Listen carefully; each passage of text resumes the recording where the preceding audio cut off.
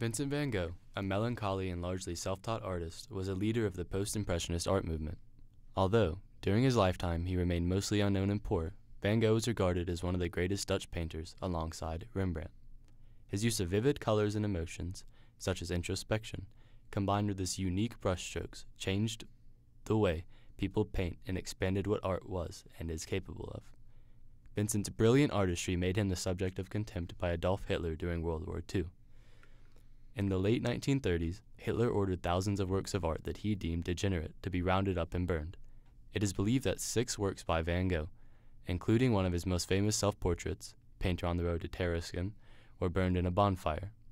Though Vincent van Gogh's original masterpiece was destroyed during World War II, his influence on the art world could not be eradicated.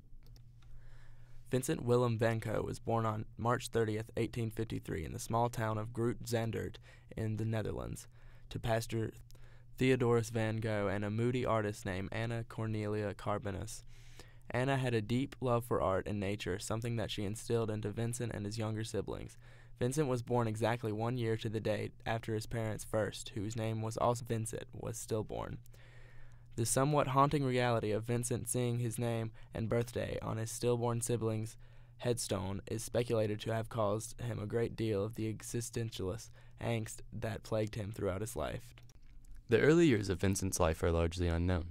However, he has been described as a quiet child who displayed little, if any, interest in artistic endeavors. At the age of 15, his upper-middle-class family had encountered financial hardship. Vincent was required to drop out of school and begin working.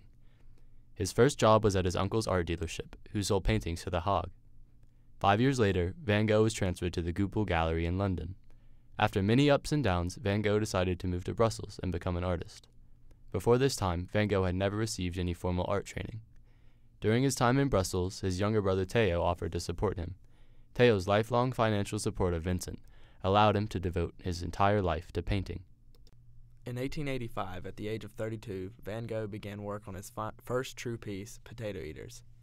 With the exception of a few minor brushstroke changes, he finished the masterpiece, depicting peasants sitting around a table at nighttime within 2 short months.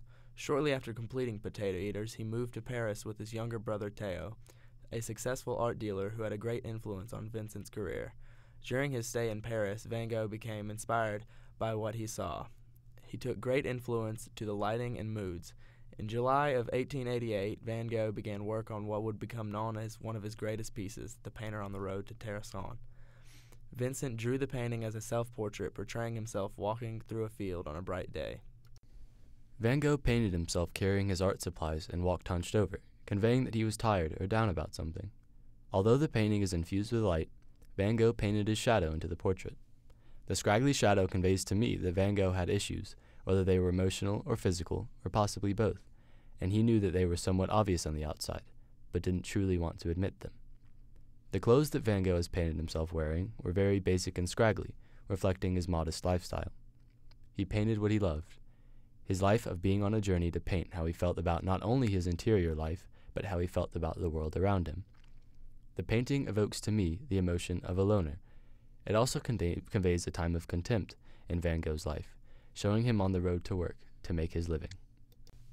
Imagine going against societal norms and mores in pursuit of something deep within you that called to you a higher ideal. Vincent van Gogh went against the status quo of his fellow artists in the last quarter of the 19th century. As other painters worked on the techniques of capturing the world as seen by the naked eye, Vincent van Gogh reached and tapped into his own emotion and let it fuel his passion for painting. He mastered the art of using color to capture mood rather than capturing the world around him as it realistically appeared. He painted approximately 30 self-portraits in the span of 3 years. It was Hitler's mission to wipe out races and peoples that he deemed inferior. He was greedy and power-hungry. Hitler was angry at the fact that he had been denied entry to art school and felt that he had something to prove to the world. Because Vincent van Gogh was not a German or part of the Aryan race, his paintings were deemed degenerate and confiscated by the Nazis.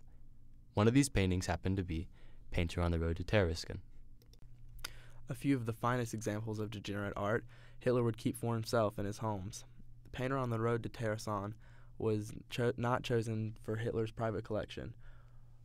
One of Van Gogh's self-portraits was put into a degenerate art gallery in Madberg, Germany, in the Kaiser Friedrich Museum.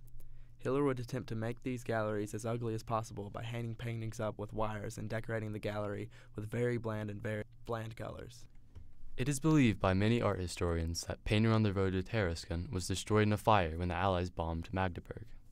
While it wasn't necessarily intentional, the painting is still gone, and most likely would have been destroyed by the Nazis had the Allies not done it first. The loss of such a great painting was a huge blow to the art world. Years of Van Gogh's experience and work had just been lost in a few short moments. The loss of just one painting isn't the greatest of crimes, although one is still destroying another person's work simply because they disagree with them personally. The greater crime is attempting to eradicate an entire group of people's work in an effort to cleanse. To destroy years of progress and techniques is simply cruel. During the Nazis' reign, it is estimated that over 22,000 works of art were stolen or destroyed. That doesn't take into account the amount of books or other types of literature also stolen. By attempting to destroy all of these works of art, Hitler was not only trying to eradicate a group of people, but permanently erase them from history. He was not only unsuccessful at his attempt to eradicate a race of people, but he was also unsuccessful at eradicating Van Gogh's legacy to the art world. In fact, his efforts may have been fueled the passion of future generations of artists to use and improve upon the art techniques of Van Gogh. Van Gogh's use of vivid color, notable brushstrokes, and infusing subjective emotion into works of art is something that artists have been using for many years since. Why should we care? Well, without art, we would have nothing to learn about past cultures. The amount of knowledge we have gained from architecture, literature, painting, and past actors is absolutely astounding. Without history, there would be no progress in these fields.